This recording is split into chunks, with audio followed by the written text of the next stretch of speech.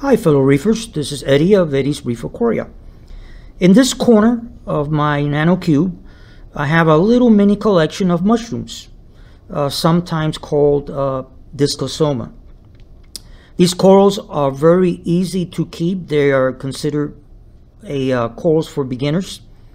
They're not territorial. If you put them with other mushrooms like the one you see on the back on the left side, no problem whatsoever. We'll feed them, like, let's say, like at least once a week. These corals are the original ones. Of course, these are aquaculture, but they all come from the Indo-Pacific region, from the Fiji Islands. They come from the Marshall Islands, from the Solomon Islands. They do grow and multiply.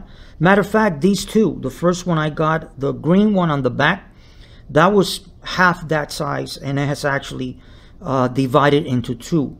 This one that you're looking at, the red one, I only acquired this, I'd say, about a week ago, and it actually has 5 heads, and it's grown already a little more than how I saw it over at the LFS. And they'll keep growing. They'll expand bigger and other heads would come out. So this is basically what I wanted to talk about when it comes to mushroom corals.